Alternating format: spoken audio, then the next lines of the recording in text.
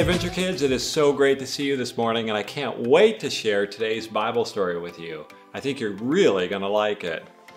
Oh, hey Pascal, I like those glasses. Are those new? Yeah, I'm just trying them out. I think they make me look smarter.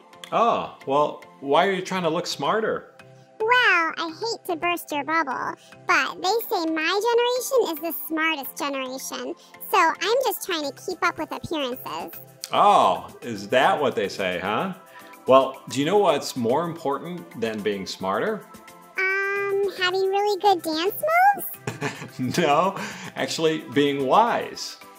What's the difference between being smart and being wise? Well, being smart means that you're intelligent and you can learn things quickly, while being wise means that you have experience, knowledge, and good judgment. Oh, well, how do you become wise? Well, that's a great question, and maybe today's Bible story will help. It's about the wisest person who ever ruled, and his name was King Solomon. And he got his wisdom from God. And that's our Bible point for today. Jesus gives wisdom to everyone who asks. I can't wait to hear today's story. Well, let's jump right in and find out what happens.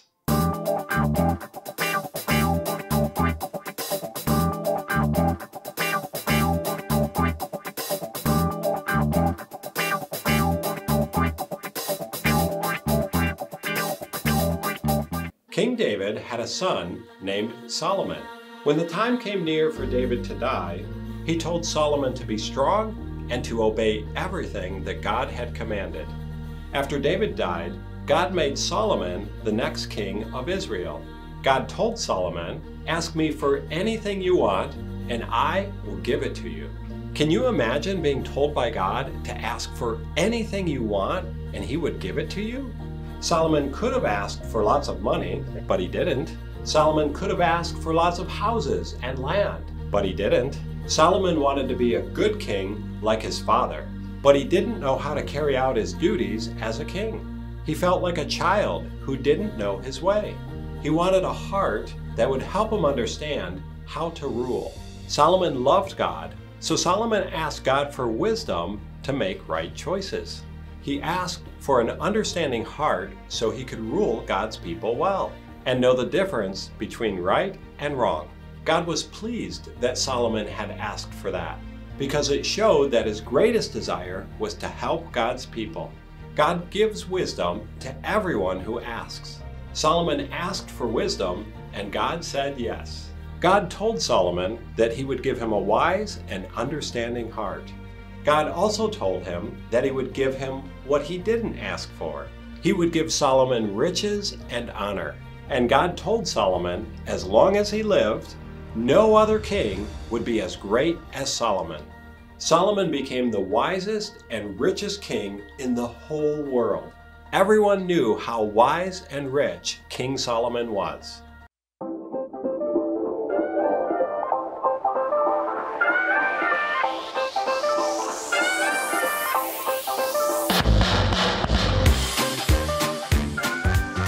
Got a hen to regularly count her own eggs. She was a real Mathema chicken. That there was funny. How did the barber win the race? He took a little shortcut. Funny. Albert out. Peace.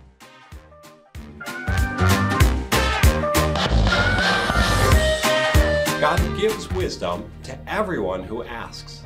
Solomon asked for wisdom, and God said yes. God told Solomon that he would give him a wise and understanding heart. God also told him that he would give him what he didn't ask for. He would give Solomon riches and honor. And God told Solomon, as long as he lived, no other king would be as great as Solomon. Solomon became the wisest and richest king in the whole world. Everyone knew how wise and rich King Solomon was. When the Queen of Sheba heard about Solomon, she came to visit him. She brought camels carrying all kinds of gifts to his palace. Her camels were carrying huge amounts of spices, 4.5 tons of gold, and huge amounts of valuable jewels like diamonds and rubies. Did you know that camels were like trucks of Bible times? A camel can carry 400 pounds and travel up to 10 miles an hour. They can hold 5 gallons of water in each of their 3 stomachs. And they can go without drinking for 3 days. The queen sat down and asked Solomon lots of hard questions. Solomon answered every one of them. Nothing was too hard for Solomon to explain. The Queen of Sheba was amazed. She told Solomon, "You are twice as wise and wealthy as people say you are. The report I heard doesn't even begin to tell the whole story I heard about you. Who should we talk to when we need wisdom?" Solomon was known as a wise king. People came from far away just to listen to Solomon and hear his wise words. But we know someone who is even wiser than Solomon. Jesus is our wise king, and he gives wisdom as a free gift to everyone who asks. And that's our story. Wow! King Solomon could have asked for lots of things that would have made him rich and powerful, but instead he asked for wisdom. He knew that he needed God's help to make the right choices for his people. That's right, Pascal. He couldn't just rely on books or manuscripts to get all the answers. He needed wisdom for God.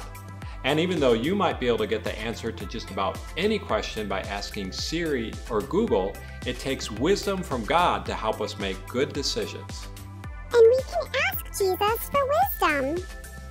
That's right, Pascal, and that's our Bible point for today. All right, well, I think I should take these glasses off now. I borrowed them from my grandma, and she's probably wandering around looking for them. Oh no, Pascal.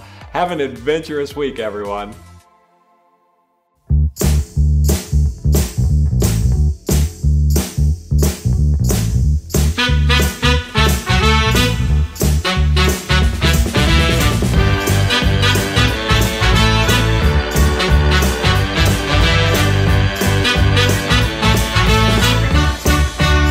Hey Adventure Kids, this is the part of the show where you send in your questions to me, Jake, and I answer them. So let me grab my mailbag.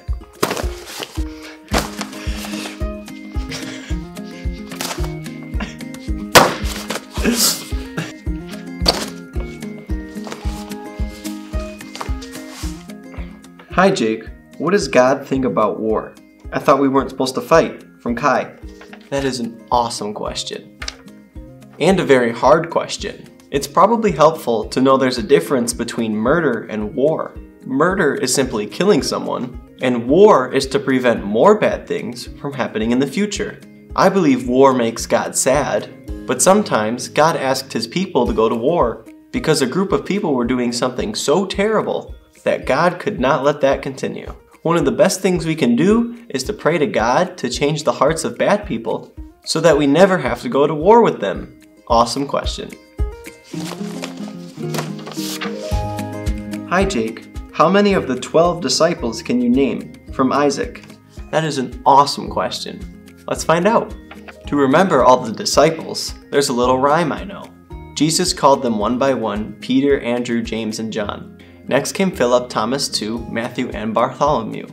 James, the one they called the less, Simon also Thaddeus. 12th disciple Judas made, Jesus was by him betrayed. Yes! And that's the 12 disciples. So remember, if you have a question for me, Jake, just go to the website takeawaywithjake.com and I'll be happy to answer your question right here on the show.